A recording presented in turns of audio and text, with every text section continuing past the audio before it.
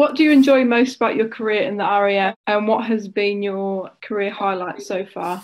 The diversity that you get within the Air Force, whether that be the job role, whether it's the people that you meet or the places you get to go, quite unique that, you know, as our employer, the Air Force supported us to kind of follow our dreams of playing international rugby and being able to commit to that full time while still having that job security of if anything goes wrong or at the end of it, you know, you've got a career to fall back on. So that's huge.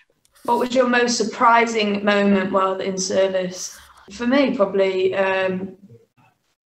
back when, probably 2015, when Wing Commander Jackson rang me and asked me, he said, do you want to play rugby full time? And I was like, come on, Jacko, that's not really a feasible thing. He's like, no, there's an opportunity for you to be able to go and play rugby on a full-time basis. And that surprised me a lot because I didn't, at the time, I wasn't sure if elite athlete status was available for female athletes. I thought at the time it was available for male athletes that were at big clubs, and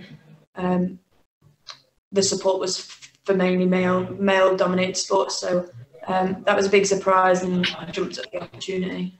What kind of exciting opportunities have you had so far in your Royal Air Force career? Obviously, playing rugby on a full-time basis was the biggest of opportunities. I would never have been able to have that opportunity if it wasn't for the Royal Air Force.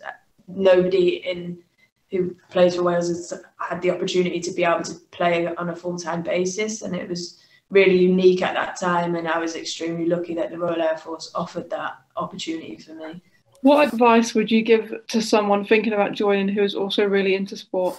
Just do it. You know, it doesn't, me and Sian obviously talk from almost an elite sport perspective, but it doesn't matter if you're elite or you just like sport or you like staying active. There's so many different sports and clubs and organisations within the RAF that you have the opportunity to be a part of and to do. And, you know, we like to say it's not time off for sport, it's like time for sport. I think that's like a big thing that we try and push in the Air Force, is that, you know, you shouldn't have to like take leave to be involved in your sport. That's part of what makes the military and the Air Force quite unique. And so definitely just join up and get amongst it, get amongst as many sports as you can, get as much time off as you can for it. What do your family and civilian friends think about what you do in the Royal Air Force? Coming from a background of none of my family are part of the military, they've been nothing but supportive, and they love the fact that I'm part of the Royal Air Force and all the opportunities that I've had as a person and for my career. I'm really supported, and the same goes with friends. I think wherever I am in the world or wherever I am in the UK, it doesn't really matter. My friends are always there regardless when I go home. So I'm supported no end.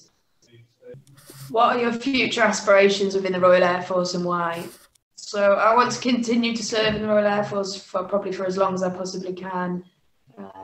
I'd like to say Station Warrant Officer Bryce Norton, but I don't think that's going to happen. But obviously I really enjoy my career. I've got no future plans to do anything else but continue my career. You know, there's potential that I could commission, but we'll just see what happens when it happens. What words of advice would you give fellow females looking to join the Royal Air Force today? First of all, just tell them if they're second guessing it, get down to your local careers office, have a look what jobs that there are, because there will be a job that suits any female, any sort of job that you think that you possibly want to go into. There will be something available for you. So regardless of whether you've been to university and you've got a degree, or like me, you've joined straight up from school, there's opportunities for anyone regardless of that. So just go into your local AFCO, have a look and join up, because like me and Amy, you won't regret it.